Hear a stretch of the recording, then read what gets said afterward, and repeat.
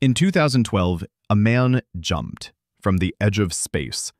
His name was Felix Baumgartner, and he rode a helium balloon 39 kilometers above Earth, higher than the cruising altitude of jets. In 2012, Felix Baumgartner took a helium balloon into the stratosphere and skydived back to Earth in a specially made spacesuit.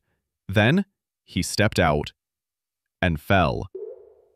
Whilst in freefall, he broke the speed of sound and entered a spin which threatened the entire Red Bull Stratos mission. At one point, he was spinning so fast scientists thought he would lose consciousness. But then, he broke the sound barrier with nothing but his body. After 4 minutes of freefall, Felix opened his parachute and landed safely.